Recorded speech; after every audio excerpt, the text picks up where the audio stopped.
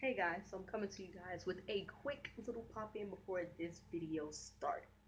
I wanted to come to you guys to let you guys know this story time, as you guys can see, it is something that is very touching and emotional for me.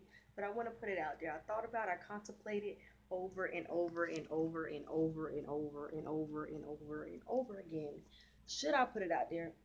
But I figure this is me, this is my life, because it's so sensitive and emotional. That's why I was kind of skeptical about putting it out. But I figured, why not? This is my life, and this is my life. So I recorded this video actually about 3 months ago, I think. I recorded it around the same time I did my last story time. So this was pre-recorded about 3 months ago, but I'm still going to show it to you guys. I decided that I am going to let you guys know this story time. So hope you guys enjoy it. Make sure you comment below how you feel about my story time and if you have something similar to my story time. But hope you guys enjoy it, and I love you guys.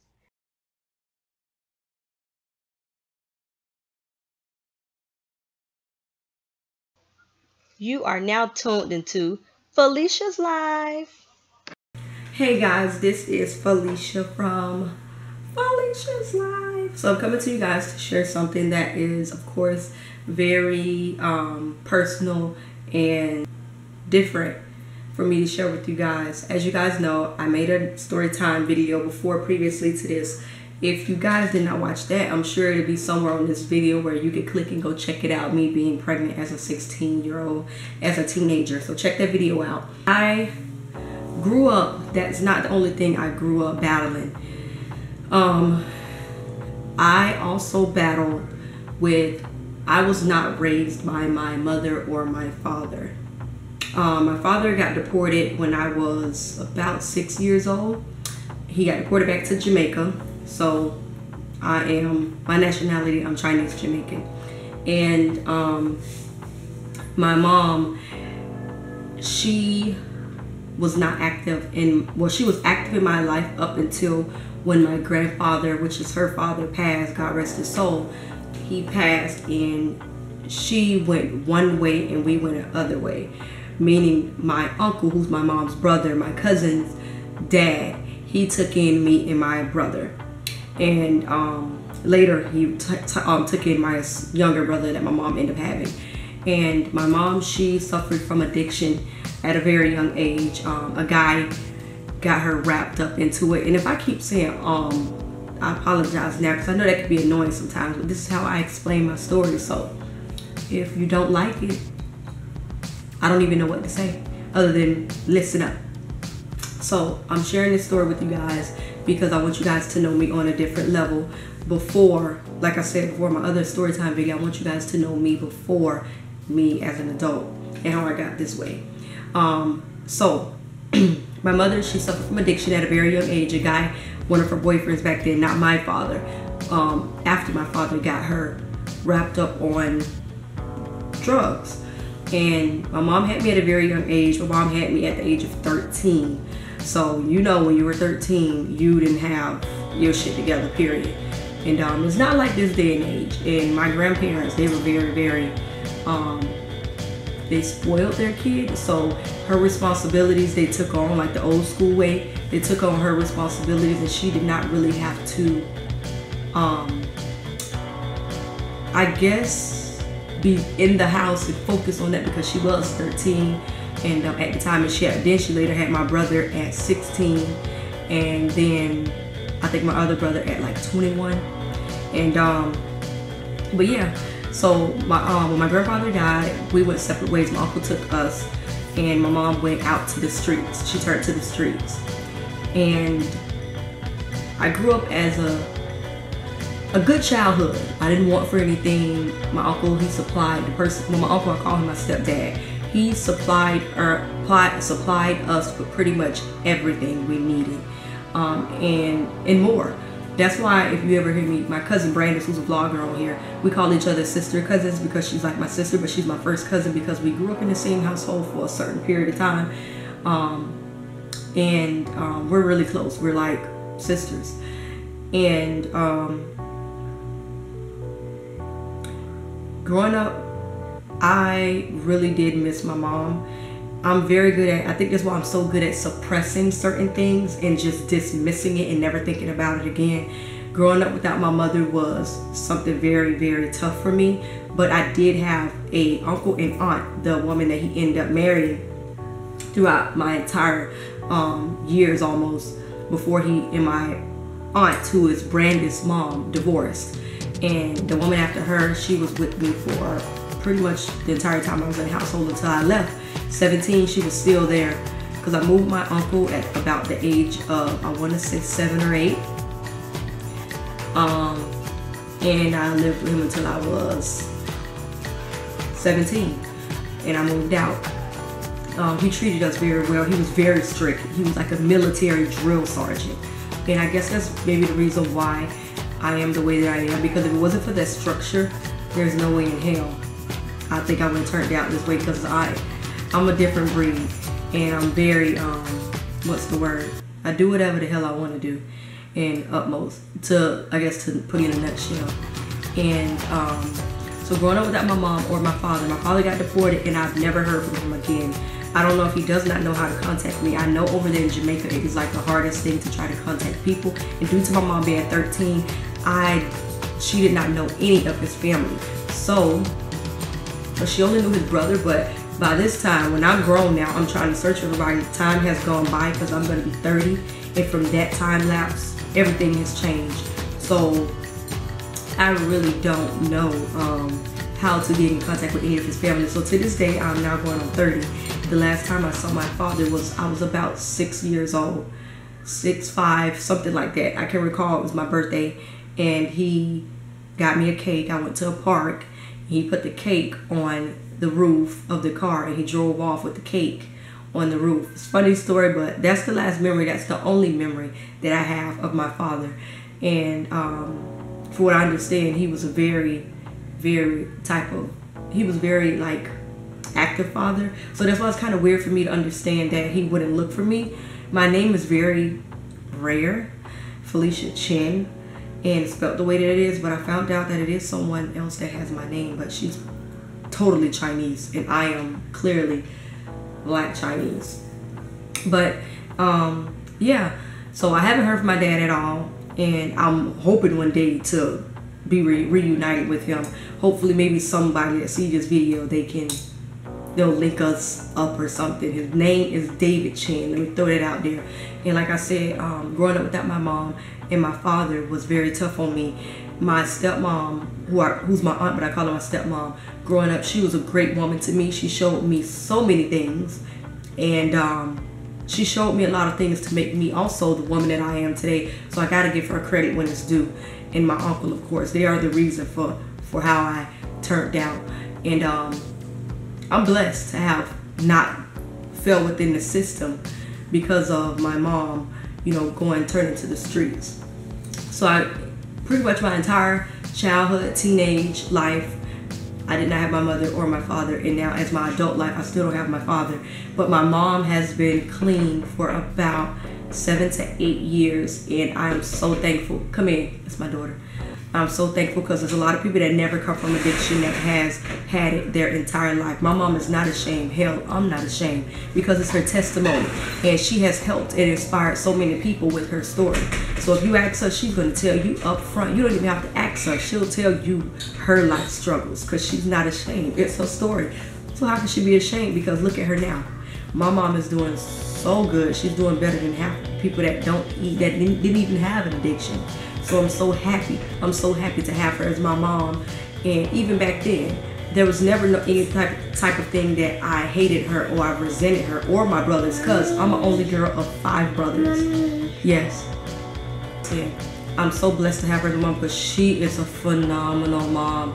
She's a phenomenal grandma. She supports me and my children in everything that we do. Oh my God. I think that this is exactly how my story was meant to be written, because I used to ask myself, like, oh my God, why me? Why me? I used to always question God on why me, how come me, all the things that I've went through in my life that you guys probably will see in another story time. But why me? Why me?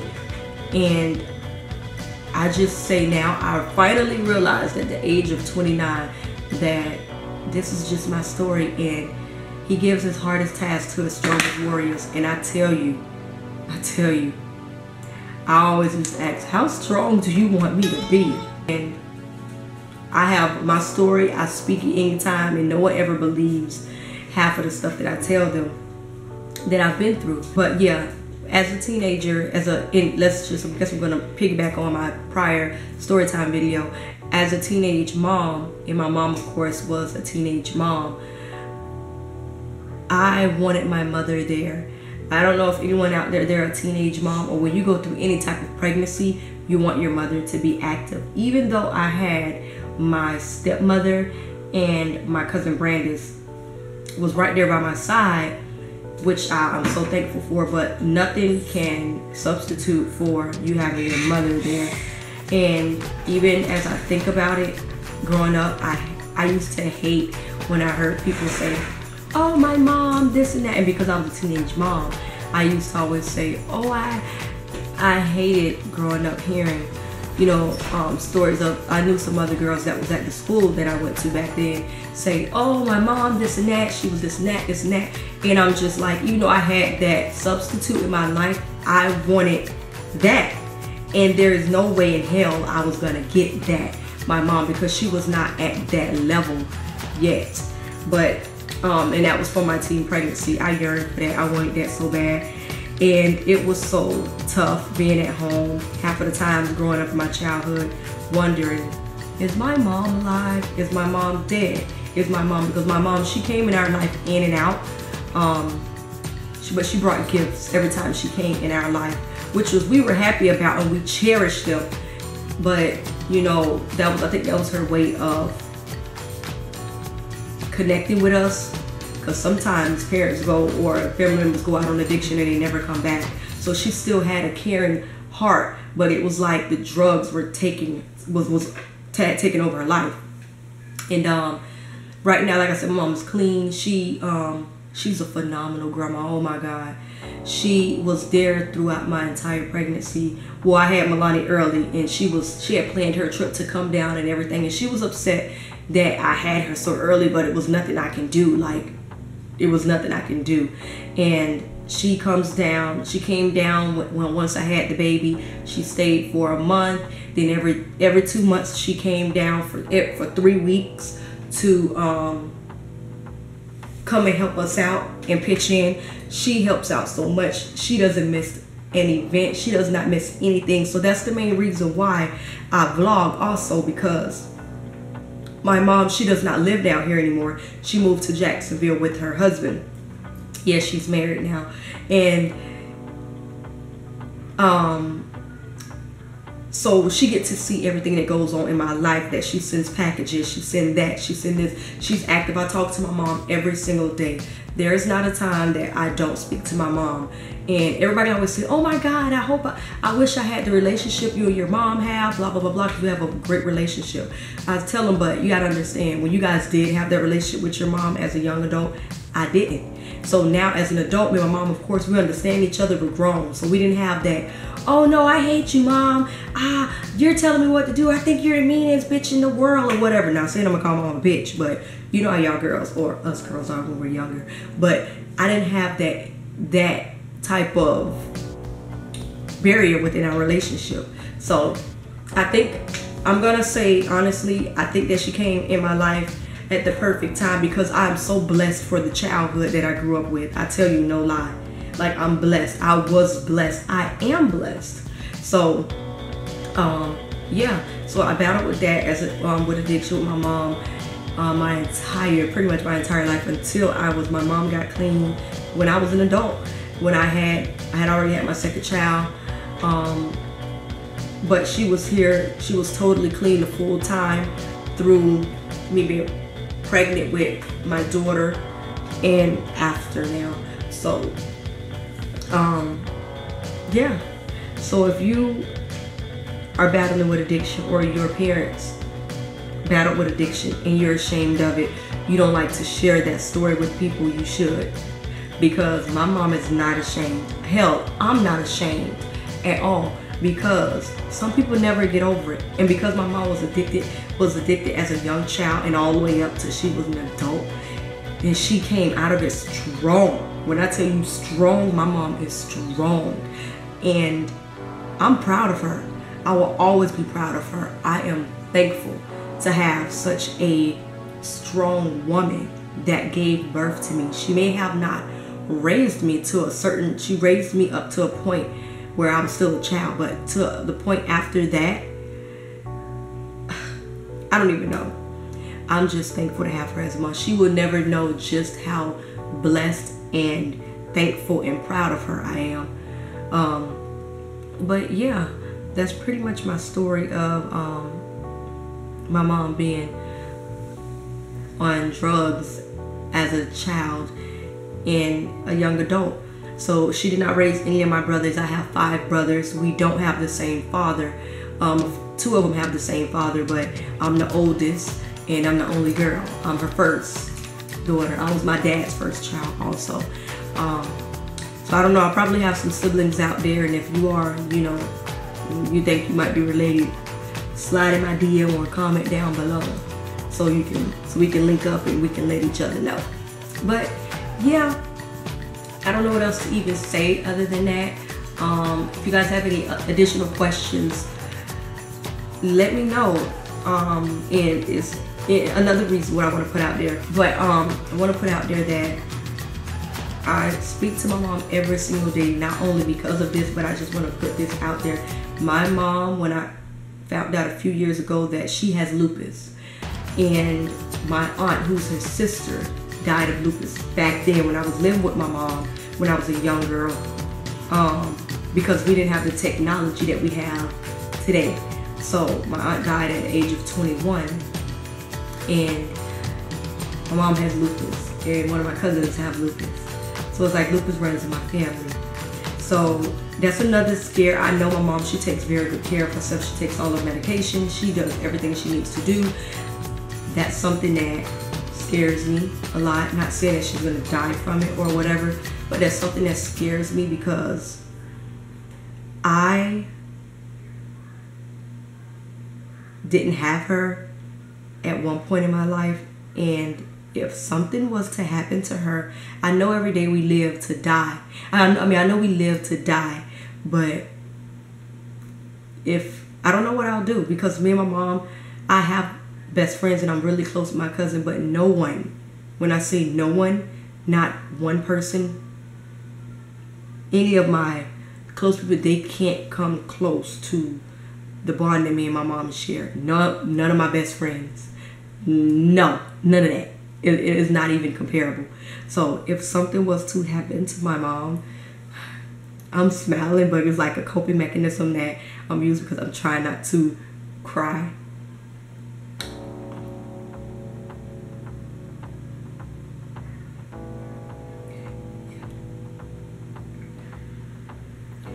If something was to happen to my mother, I don't know how I would even function.